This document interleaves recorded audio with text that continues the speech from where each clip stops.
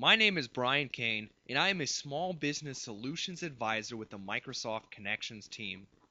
In today's webcast, we're going to take a further look at Office Live Small Business. In this webcast, we'll see just how easy it is to build a website from the ground up. We've logged into our Office Live account, and we're ready to make some changes to our site.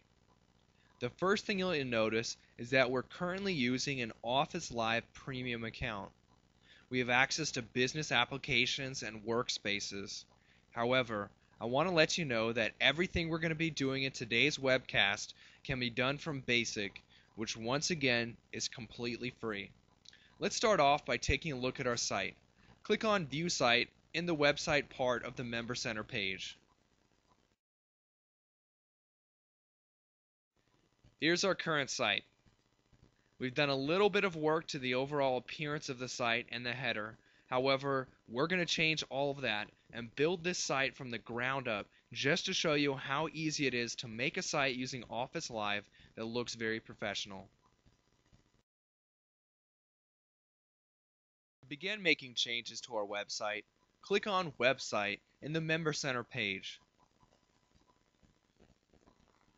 From there, you'll be taken to Page Manager, where you can make changes to a particular web page or to the overall site.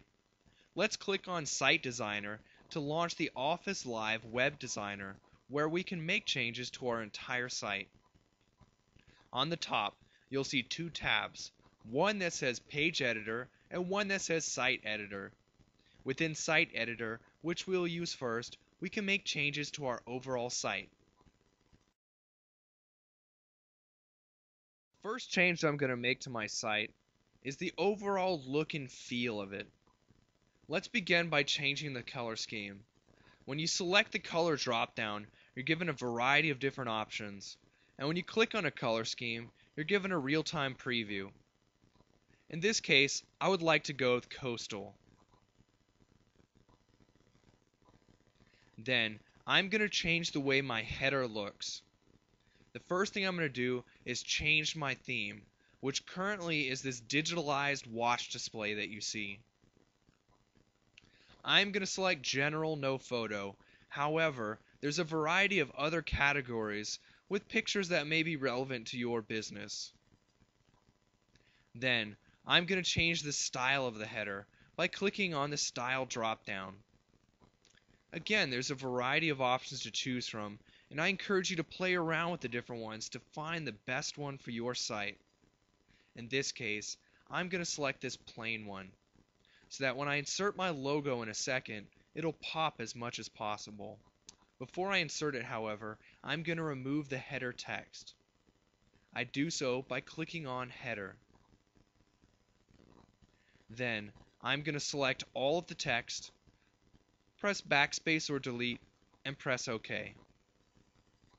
Finally, I'm ready to insert my logo, so I'm going to click on the logo button. Currently, I have no pictures open, so I'm going to upload some pictures to my site.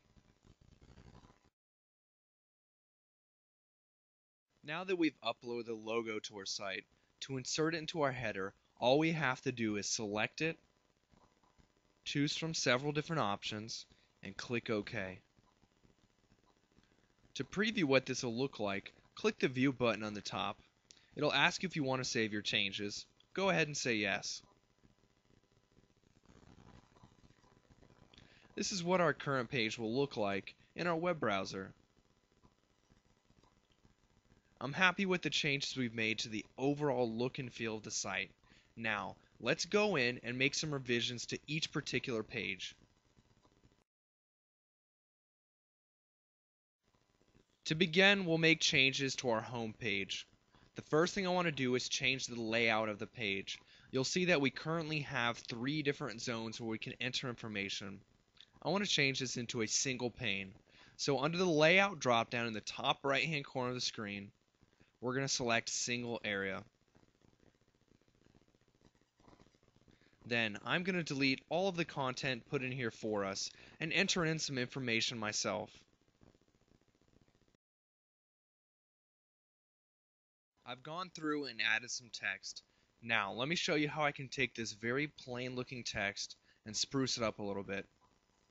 First, I'm going to change the size of the text to make sure it's easier to read once people go to our website. Then, I'll select a certain portion of the text and apply some styling, such as making it bold, changing the color of it to a dark blue. Then, I'll add in a picture. I've already gone ahead and uploaded the picture in the same way we would do with our logo.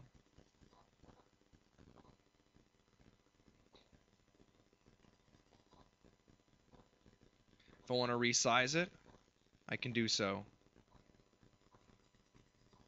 Now I'll select float left to apply text wrapping.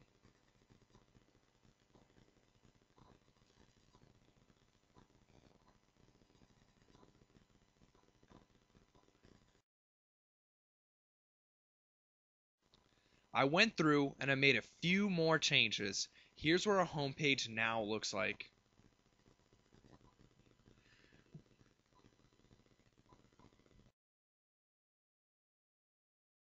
What I'm showing you now will be the subject of a further webcast. However, I briefly just want to show you that all the graphics you saw that looked very professional were made using Office 2007, in particular PowerPoint 2007.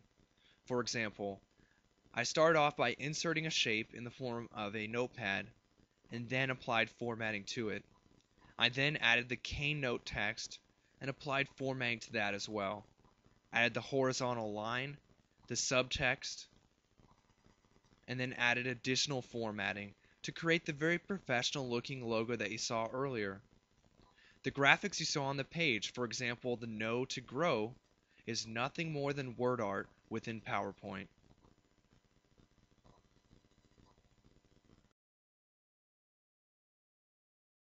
In case you were in disbelief that Office 2007 could produce such incredibly powerful graphics, here's one more look.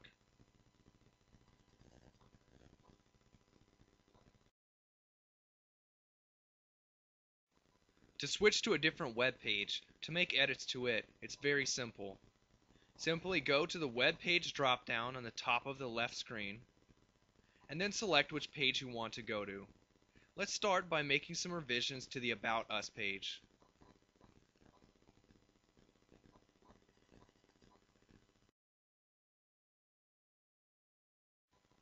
Let's start off by changing the layout of this page.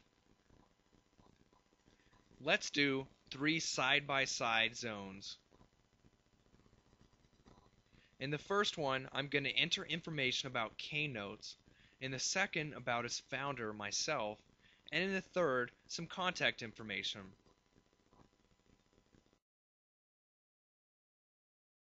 I've now gone through and added some text in. Let's make some basic revisions to the text first. For example, I'll select these items I want bulleted and simply click on the Bulleted List button to make them bulleted. Then, I'll insert a couple pictures.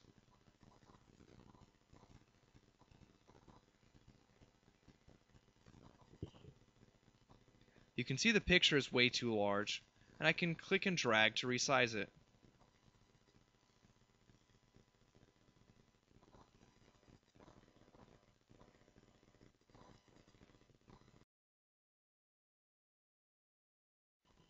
I've added in my images. Finally, one more element that I want to add in, and that's a method or a mechanism that customers can use to contact me. I could just put my basic contact information, but Office Live enables me to do something more, and that's insert a Contact Us module. To do so, all it takes is 3 clicks. 1. Click on Module. 2. Click on Contact Us. Verify that the email address is correct. 3. Click OK.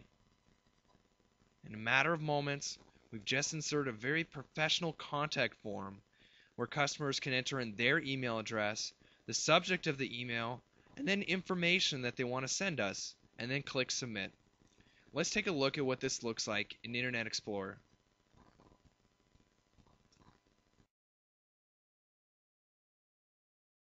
Here's what our new About Us page looks like.